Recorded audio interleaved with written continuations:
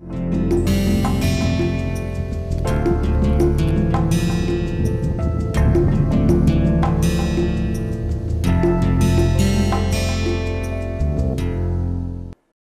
and welcome to this lecture 2, Advanced Machining Processes.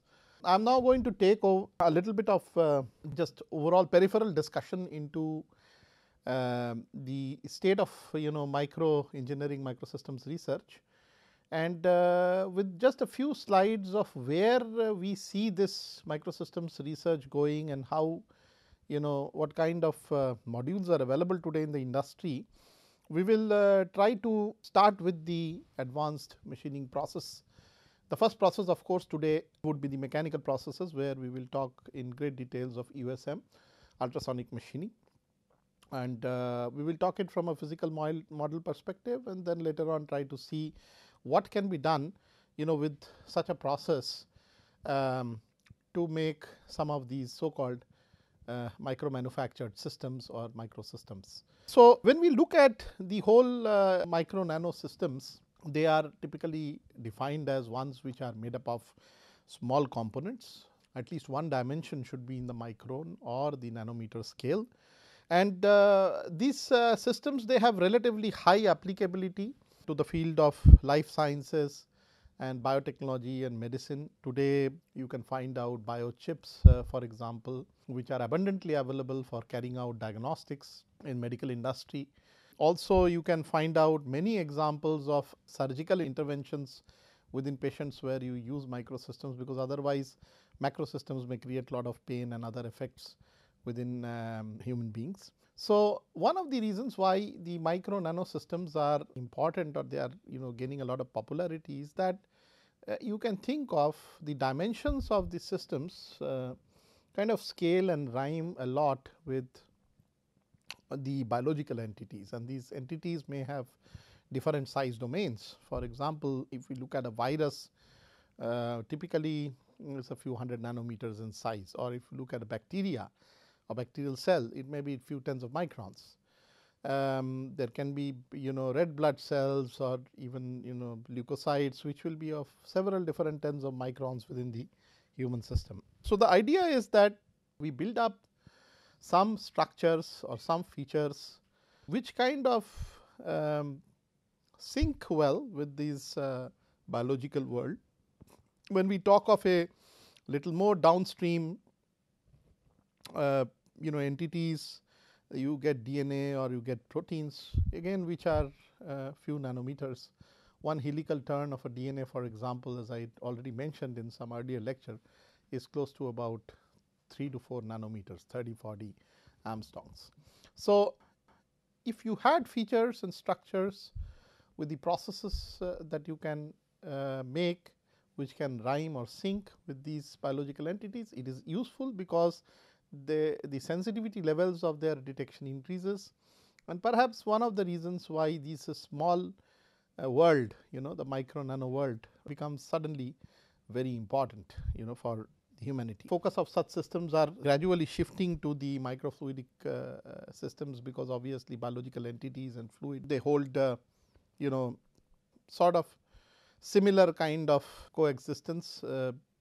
Human body is made out of fluids. Most of the biological systems that we talk of entities are within the human body or interacting with the human body. So, obviously some fluidic part is kind of necessary in such microsystems research. Now, when we talk of it, let us look at some example problems where microsystems are really helpful in today's even industry. So, one of the finest examples of microsystems that comes to my mind is this bulk micro machined accelerometer.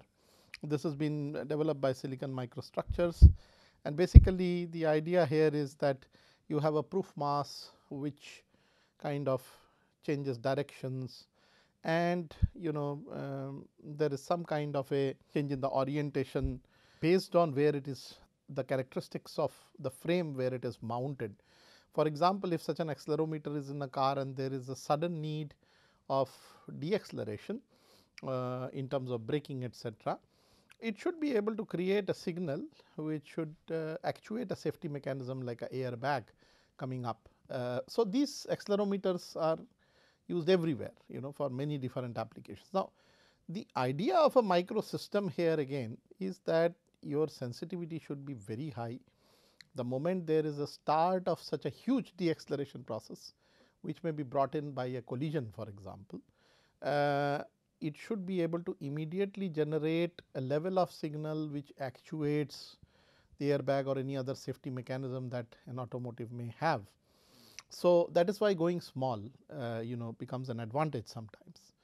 This right here is an example, again I keep illustrating about it, is a a probe for a atomic force microscope. It is a atomically sharp tip made out of silicon, as one can see, and this tip is basically, when you scan this tip over a surface, it obviously it exposes itself to a lot of forces, electrical forces, sometimes van der Waals forces, and that leads to the frequent oscillation of these tips.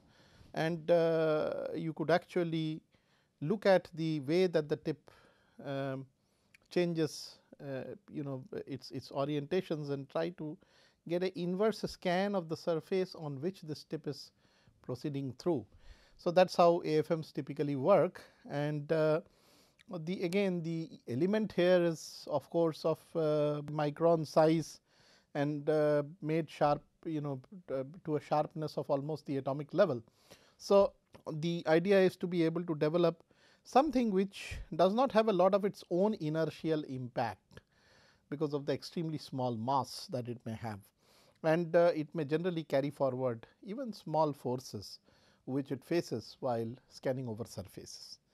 This again is a very interesting example from the digital micromirror device chips. These are basically manufactured by Texas Instruments, and the idea here is what goes into your projector. There is an image projection which happens from a digital file. You have a PowerPoint or any other digitally stored set of information in a formatted manner, and you are wanting to project that up screen, and for that you need to be able to operate a set of mirrors which would align, de-align, make the spot bright out of reflection or dark, and then based on this brightness or the darkness you define the features in the projection capacity. For example, you can look at such mirrors here which are in the path of this light signal. Of course, there is a set of red, green, blue filters, and basically the idea is that now if the mirrors twist and turn, and each mirror has a three-dimensional view represented here. You have a flat silicon piece which is pivoted on two pedestals, and there are some electrical interconnects which are down here. Based on it, you could actually twist and turn this mirror and make it either out focus or in focus in the beam that goes reflected or past it into this collecting lens, which is projected of course onto a screen right here.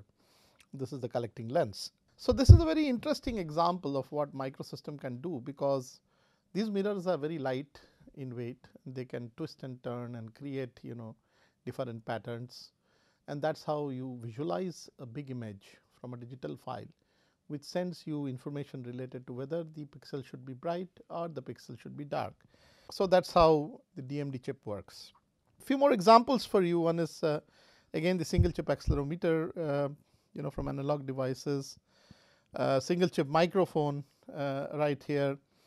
This is based on again the principle of, if you look at the cross section of how this is being manufactured, you have acoustic holes, and basically there is a piezo material which is on the top of these holes right here, and the idea is that as I speak and you listen, basically the tongue within the oral cavity, it creates a set of compression and rarefaction, which is what sound is, and those waves would travel through a medium which is there between the speaker and the listener, and the listener would have again a vibrating membrane which we otherwise call the eardrum.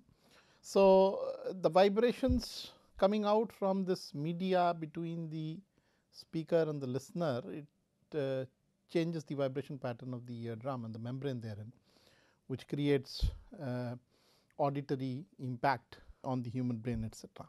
So, these same principles are kind of mimicked here. As you can see, there are acoustic holes in this particular structure which are perforated, and whatever sounds are emanated from the oral cavity are picked up in terms of some vibration or vibratory effect, and that kind of gets converted into an electrical signal, which can be again amplified through some amplification means, by increasing the gain, etc.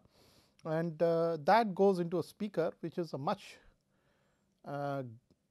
wider, more diameter, high diameter membrane, which again creates the same compression rarefaction impact on the surrounding air, which goes into the listener's ears. So, that is how this the principle of microphone is based upon. Now, if I looked at what is the real USP for all this process, it is the thickness of that membrane, this membrane right here, which is able to pick up the smallest possible change in pressure of the medium. So, you can only do if you can go small and make micro structure, so that you could very accurately pick up a lot of signals. That is how microphones are based upon, the MEMS microphones. Now, there are upteam number of examples of what microsystems do in day-to-day processes, particularly live processes. This is a neuroprobe developed at University of Michigan, which is used to observe the electrical activity of brain tissue. This right here is again a neuroprobe developed for providing deep electrical stimulation in patients who are suffering from Parkinson's diseases.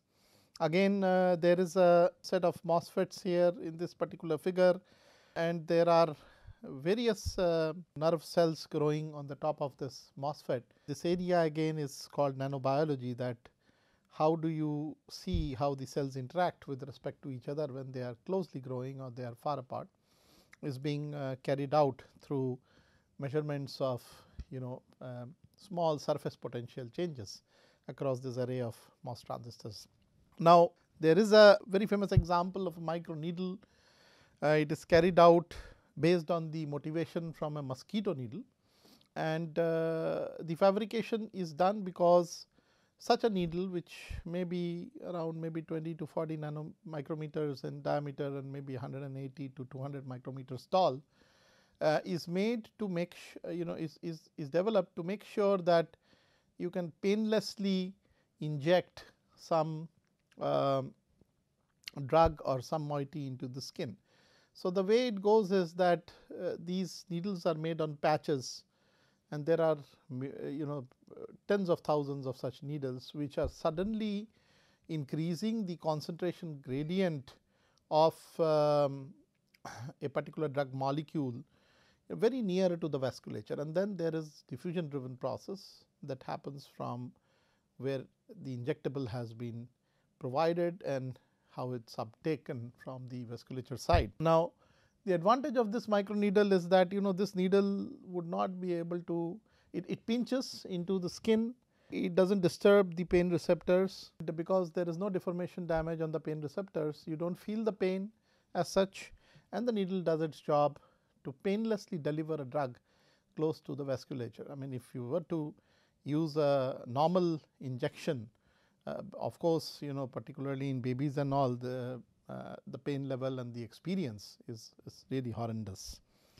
This is another example of microsystems in biology. This is a silicon biochip which was developed at a program in Purdue, where they looked at various food pathogens and how they grow, and it was an impedance assisted chip which would give you some importance of there are electrodes, and they will monitor how the cell growth process happens in the medium, etc. So, again the features and the structures which are being made in all these, these are set of micro cantilevers again made at IBM Zurich research, which are used for doing DNA sequencing. Okay. So, all this kind of, because they rhyme well with the sizes of the entities what they are playing with.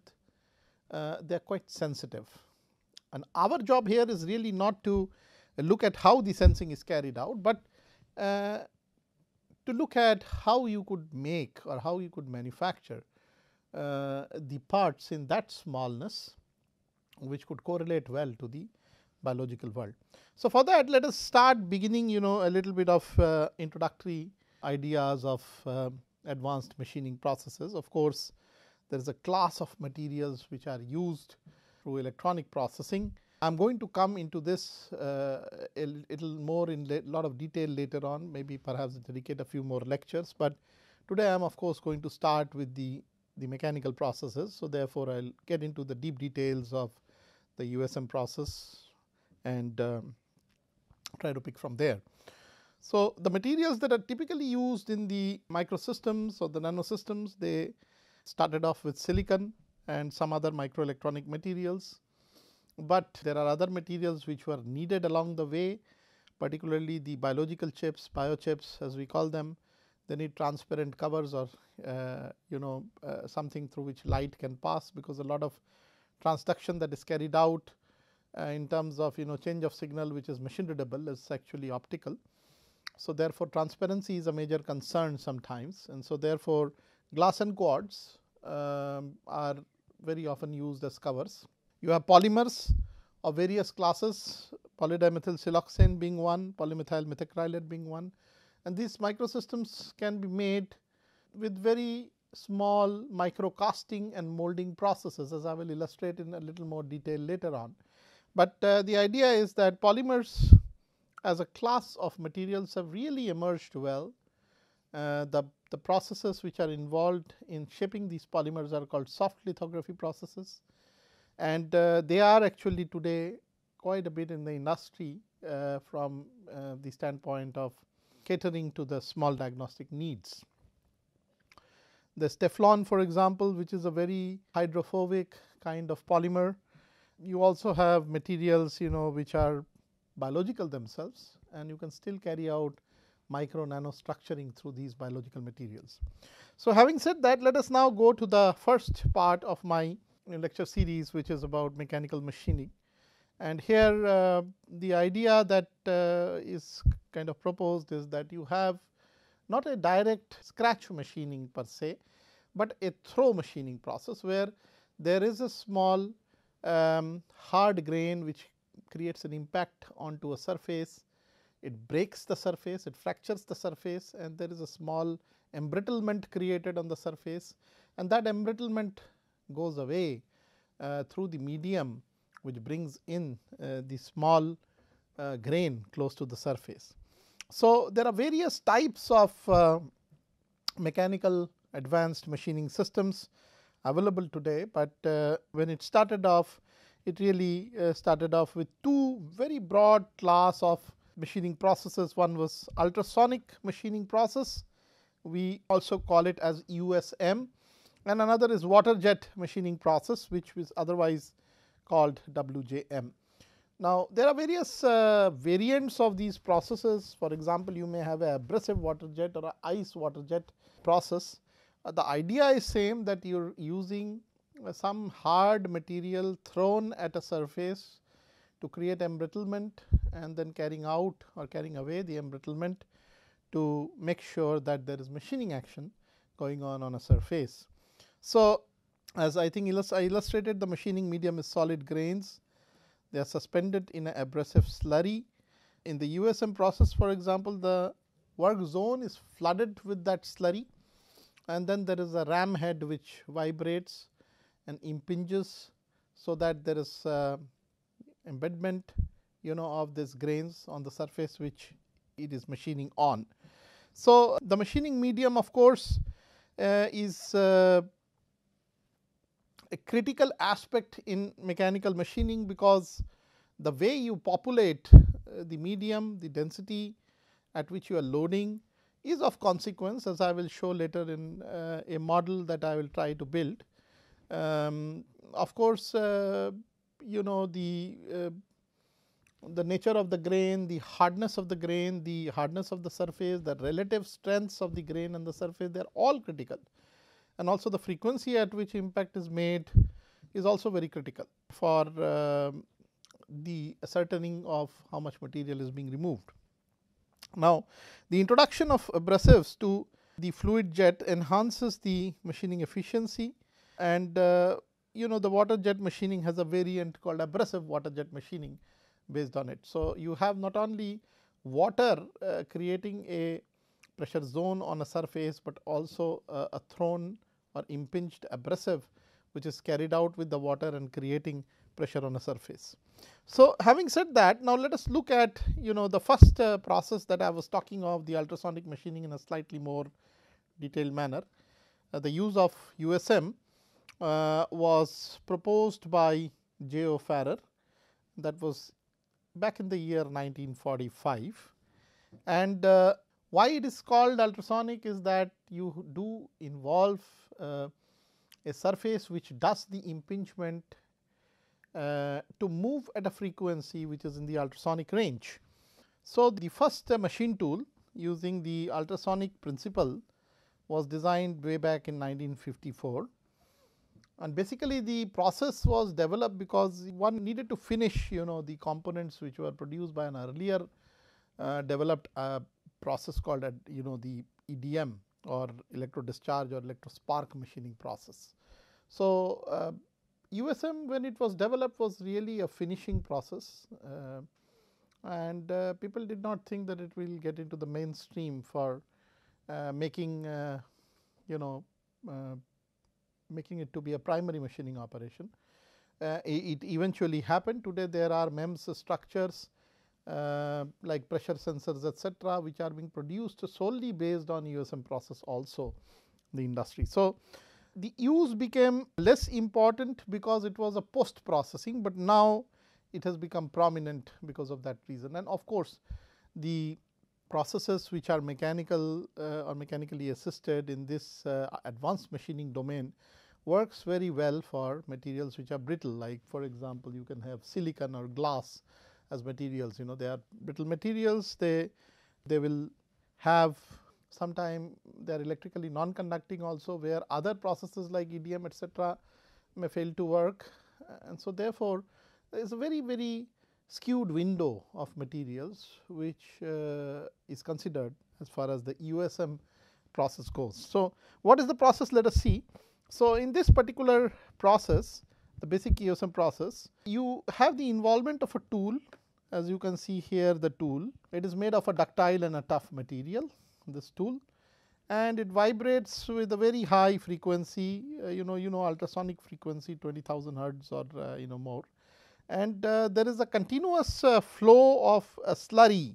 As I told, the slurry contains perhaps some parts of abrasive grains which are dissolved in water, or which are solvated in water. So, basically the grains are all suspended inside the water, and the water grain slurry goes and affects the machining zone, the machining region. There is some sort of a you can say a operational head being created here, on which there is a feed force which is initiated through the tool, and this feed force again is initiated in a sinusoidal manner. So, you have the force between some 0 value to some maximum value to again 0 value, depending on how the tool is positioned and how it squeezes grains which are close to the surface.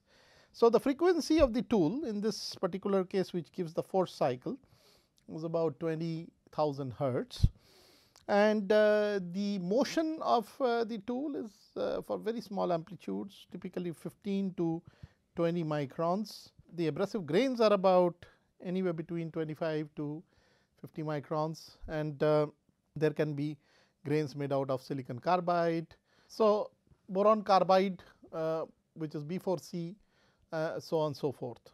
Now, there is a continuous flow of this slurry which is initiated in this small gap between the tool and the workpiece, where the force field comes and the forcing ram comes, and of course, as one squeezes, there are two different cases which happens. One, when the grain strikes the moving ram and impinges onto the surface through a bouncing action.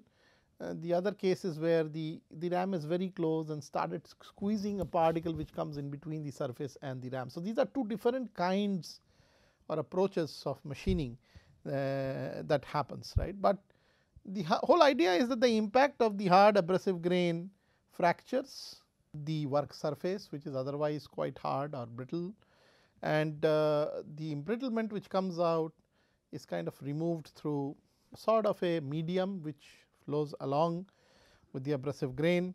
This results in the removal of the work material in form of smaller wear particles, etc.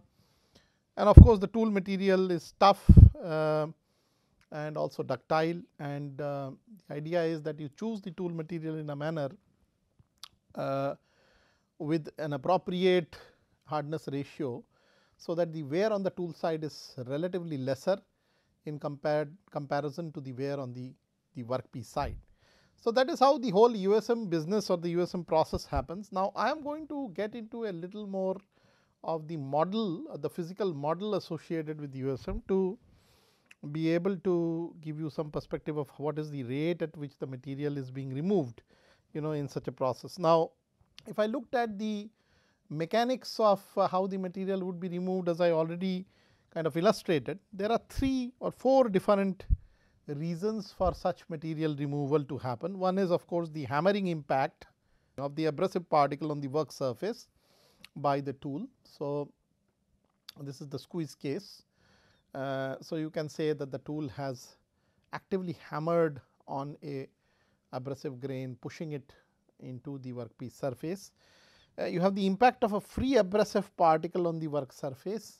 That is like, you can say, the grain throw case, where the grain goes all the way to the vibrating ram. The ram is still not in a position to squeeze, because it is slightly farther away and the grains are smaller in diameter in comparison to the gap that is there between the workpiece and the ram. And in such a case, when you are throwing the slurry to a surface, there are going to be impacts which will create rebounds, and abrasive grains can be rebounded off the surface and go and strike the other surface, that is the approaching ram surface.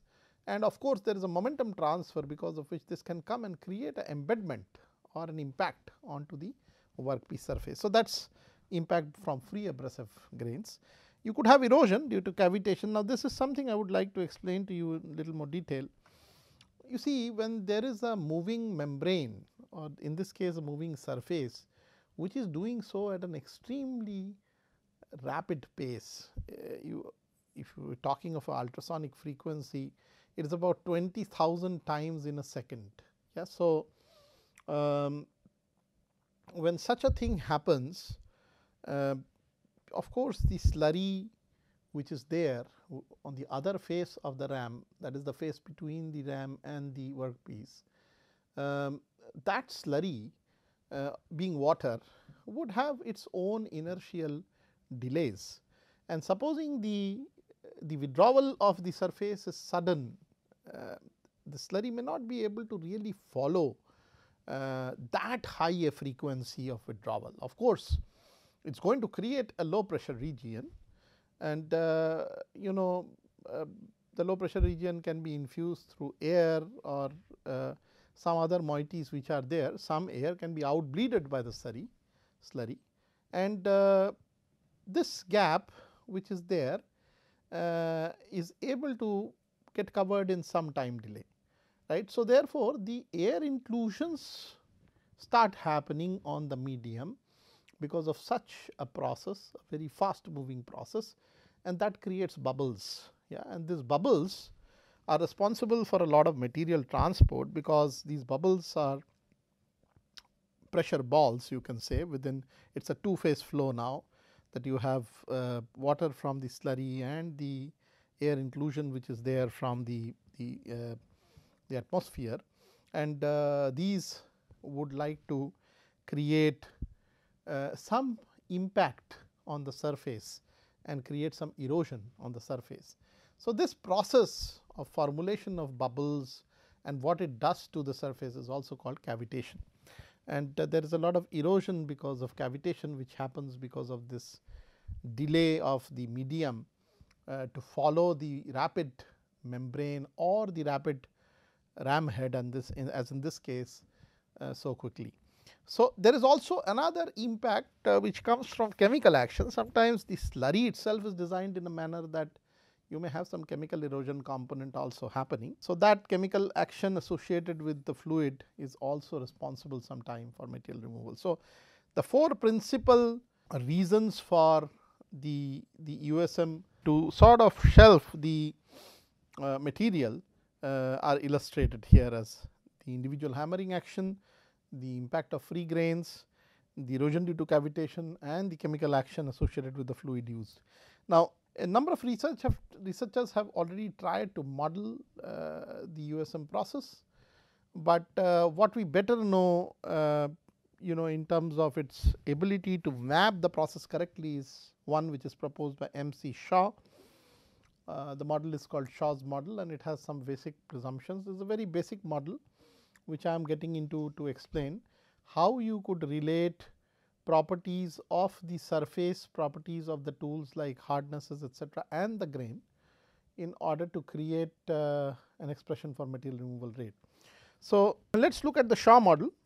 Now, in this model, the direct impact of the tool on the grains in contact with the workpiece is taken into consideration. Now, one can say that the rate of work material removal which would happen because of such impact, embrittlement and carrying away is proportional to the volume of the work material per impact that is removed. So, let us say there are n grains on a surface and each of them have embedded into a harder workpiece surface, and some volume is created because of such embedment. So, wherever the grains have embedded and the embrittlement has happened and the surface has broken, those that volume is typically equal to the pinch volume, right, of the surface. So, we assume that to happen, and then we say that the rate of work material removal is really proportional to the volume of the work in one impact. So, you have to consider a ram coming and approaching another surface and impacting the surface, and there are several grains which are creating pinch points and several volume removed, several volumes fragments removed. So, that is very important to map, that how many are in a way getting squeezed together on a particular finite area ram surface. It is important to also record the number of particles making impact per cycle. So, the volume of the work material removed per impact, number of particles making impact per cycle, and also at what rate the ram is approaching. So, what is the frequency at which the ram is approaching. So, the number of times that it approaches in a second is very critical, for because we are talking of rates. Rates are in time, and so time aspect has to be there. And there are certain things which we assume from the M.C. Shaw's model. One of them is that we assume all the impacts to be identical, and we also assume that all the abrasive grains are identical and spherical in their shape. So, that is how we approach the problem, and let us now start doing the basic model to see what or how do we estimate the overall removal rate, material removal rate. So, the material removal rate Q here is related to V z nu. These are the parameters discussed in the last slide: volume of the work material removed per impact, number of particles making impact per cycle, and the frequency. Each of them is of course having a proportional relationship to material removal. The more would be the volume of work material removed per impact, the more would be the removal rate. The more would be the number of particles making impact per cycle, the more would be the removal rate. The more would be the operating frequency, the more would be the removal rate. So, now let us look at a impinging grain and how we can correlate the material parameters of the grain as well as the work surface to that impinging grain model. So, let us assume that there is a surface here, there is a work surface here, and there is a grain which comes and pinches on this work surface.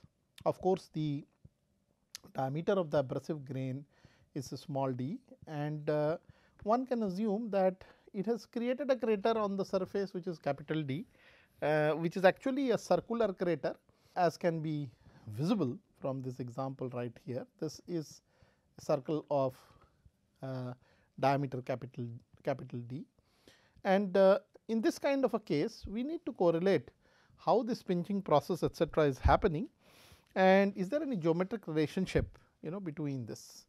Now, we also assume that as the abrasive grain has impinged into the surface, it has traversed about h depth within the surface, and that is how the diameter d has come into existence. So, when the grain was touching on the top right here, d was 0, and as the grain is going from depth 0 to depth h, the diameter of the cross section of the grain which is mapping on the surface or getting formulated on the surface is increasing from 0 to capital D. So, the figure on the right is showing the indentation process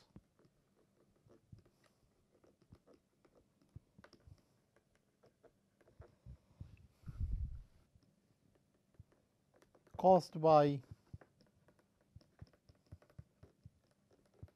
the impact of an abrasive grain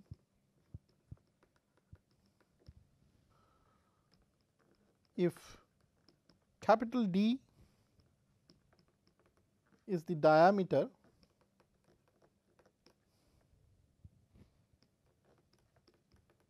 of the indentation,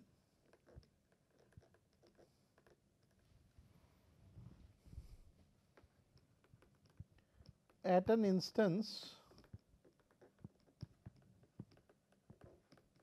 when the impingement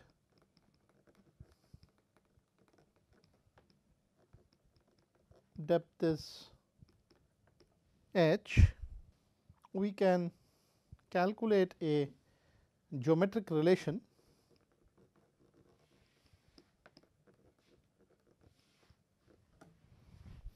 which corresponds to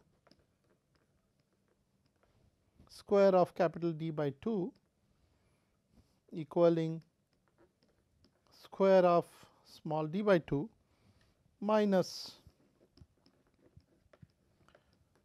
d by 2 minus h, that means this much square.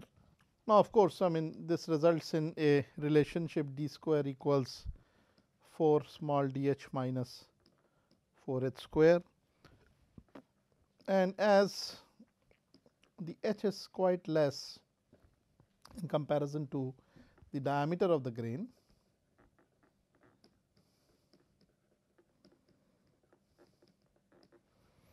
one can easily approximate d as twice root of d h, neglect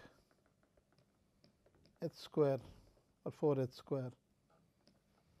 So, having said that, now we assume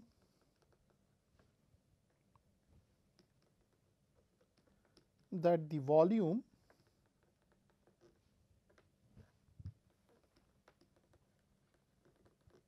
of material dislodged per impact is proportional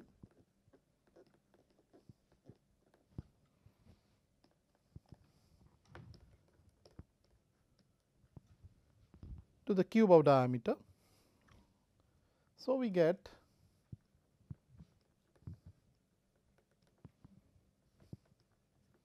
q is proportional to d h to the power of 3 by 2 z times of nu, where the z and the nu have their own obvious meanings.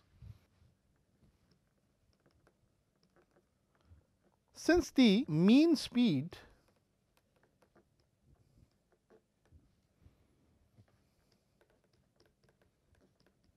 of the tool is low, the mean static force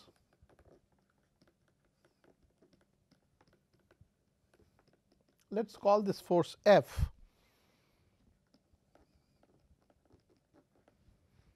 applied to the tool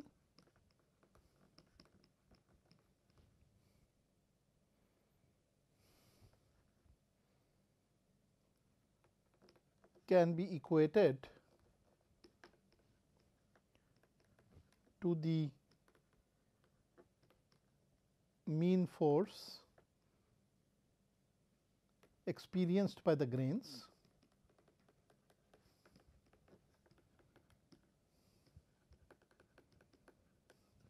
one can assume that we are only going a few microns, even if it is 20,000 times in a second. So, the overall velocity of the tool, the average velocity is quite low, and one can assume that in such a condition one may just hover around the same region with very small movement, creating almost a constancy of presence. So, one can assume the force translated between the ram head and the grain to be over large duration, and that can probably mean that your inertial component associated to the impulse created because of tool motion, because of the absolutely small amplitude, can safely be neglected, and it does not have any impulse anymore. So, that the force does not go to the twice its value, but you can assume the force at which the tool is being vibrated is typically the force which is being translated onto the grain. So, we have to make this assumption as a part of the Shaw theory. Of course, there is a problem that one can have an impulse of the force, and sometimes there may be grain crushing or grain breaking also in the process. So, we will discuss those details later on once the simplistic model is emerged in a proper manner. So, when the duration of an impact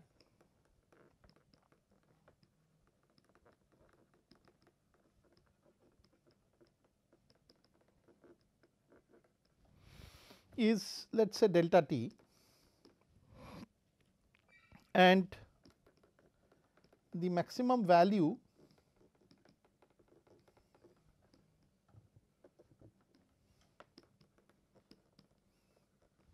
of the force is F I, force F I is F I maximum. The nature of variation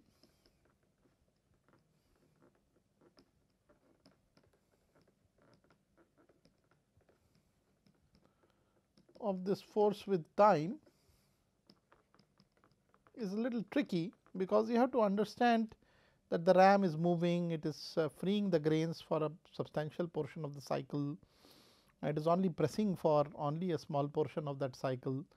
It is a simple harmonic motion. So, obviously, there is one section of the motion which is kind of interfering in nature while executing the push on the abrasive. The remaining part is kind of idle, because the tool is going away from the abrasive. So, this kind of a situation has to be mapped in terms of the force time characteristics, and you have to understand that why the force time characteristics is in that particular desired manner. So, it is kind of shown here. So, this is how the force time characteristics is for the grain pressing craze. As one can see, and let us understand from a cyclic point of view, that assuming this whole time duration starting from here to here as the cycle time or time for one cycle, only a very small portion of that cycle is experienced in terms of a force on the grain. So, the portion for which the tool head presses and unpresses the grain is kind of illustrated here through this delta t. That is how we assume that for a period of delta t there will be contact between the vibrating ram and the grain surface. While the grain is being impinged, the grain is pushed up to a certain depth. Let us say if that maximum depth is h. So, if I look at the force characteristics, the maximum force which has been translated onto the grain from the ram, which is this F I maximum, is corresponding to that point beyond which the vibrating ram does not press anymore and starts reverting its motion back. So, that there is slower release of the force eventually, and there is loss of contact, which results in force 0. So, that is how this whole cycle can be explained, with a maximum Fi max corresponding to the pushing of the grain. Of course, the remaining portions on this whole time period of the vibrating ram is no contact of the ram. So, you have 0 force on the ram, which kind of illustrates very well the overall force time characteristics. Now, the average force, if I were to look at, which is of importance, can be provided through the integral 0 to t Fi t dt, and one can have the average by looking at the time integral of force divided by the total time period t. Now, of course, t is the time period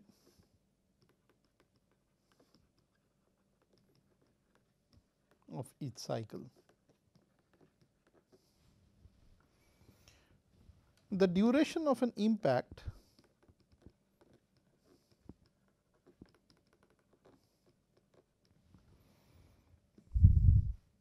among this t time period is delta t, as one has recorded here in this particular illustration. Of course, the maximum force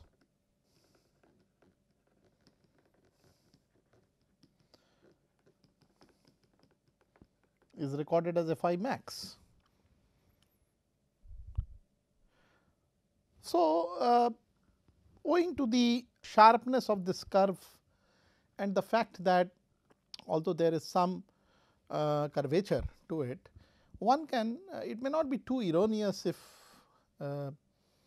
one can estimate this whole area under the curve as a triangular area, which has a height of Fi max and a total width or a total base size of delta t. So, let us try to calculate this on that average basis. So, let us write that it will not be erroneous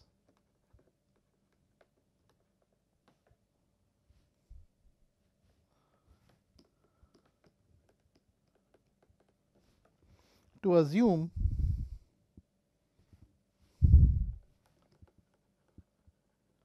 the nature of variation of force to be triangular.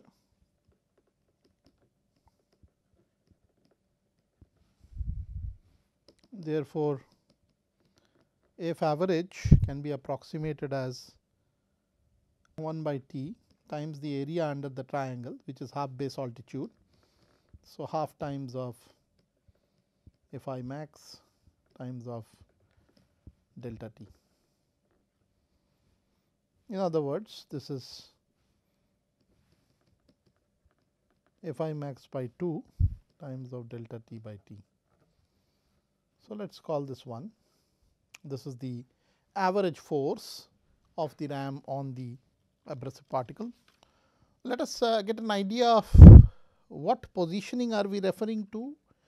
So, you have a tool which is coming from the point 0 where it was centered earlier, and it comes all the way to have its motion, touches the abrasive grain somewhere around A, pushes the grain from A to B at a height delta h or a depth delta h for the time required delta t, and the total time that is needed for the whole cycle being t, meaning thereby that the simple harmonic part of the tool executes 0 to B plus B to O plus O to C plus C to O in time t. Therefore, one can average out the time of motion for just the path OB as T by 4, and really the position A and B defines what is the height. So, let us say position B minus position A is the total depth of indentation in this particular case, and I think you kind of get a feel of what is going on and for what instance the force is applying to the surface of the grain A. Now, having said that, the important aspect here is to be able to calculate this relationship of the various depths which are there, which are related in fact inversely to the hardnesses of the materials, to this whole process, the velocity, the frequency, the amplitude and some of the other parameters. So, if I assume that in a particular impinging operation there is a depth h w moved by the grain towards the workpiece side and a depth h t moved by the grain towards the tool side, then the total indentation span is represented through h t and h w. Of course, this corresponds to work side indentation and this corresponds to tool side indentation.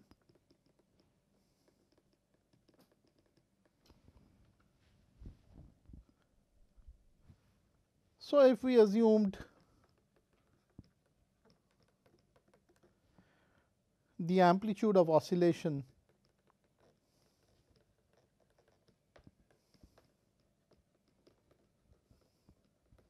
as A, the average velocity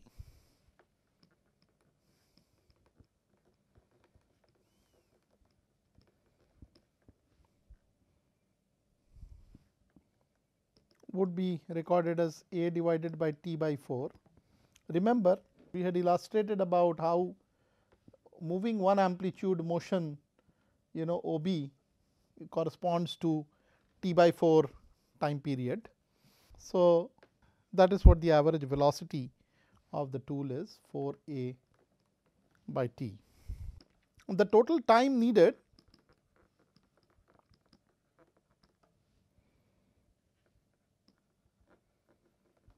to move the whole indentation depth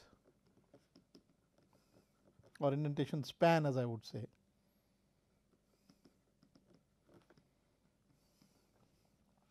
let us assume that to be delta t. This is really equal to the total h that has been moved, which is h t and h w combination, divided by the average velocity, which from the last instance was found out as 4 A over T. This is average velocity of the tool.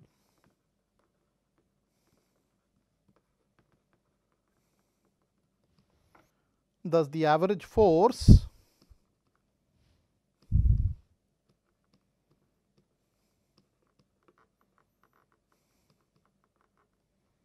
on the tool comes out to be half Fi max times of h t plus h w by A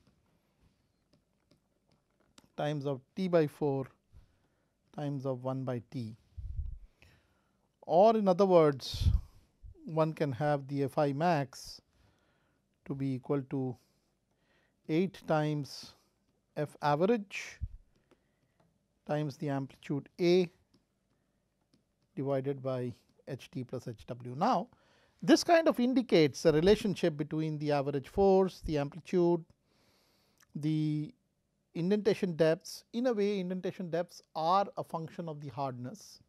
So, if the surface is harder, the depth would be lower, or vice versa. So, there is an inverse relationship which is available, and the purpose of all this analysis is to sort of create a sort of a relationship with the material properties on one hand and the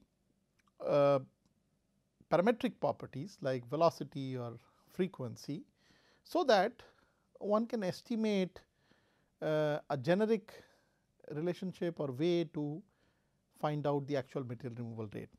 So, I think I will like to close this topic today. I will perhaps continue from here in the next lecture. In the next lecture, we will see even the grain throw case and then try to evaluate whether this case of squeeze is better or grain throw is better. We will of course from these parametric relationships emerge a MRR model, and then we will try to use that to estimate machining time, etc., for USM cases. So, as of now, thank you very much for attending this lecture.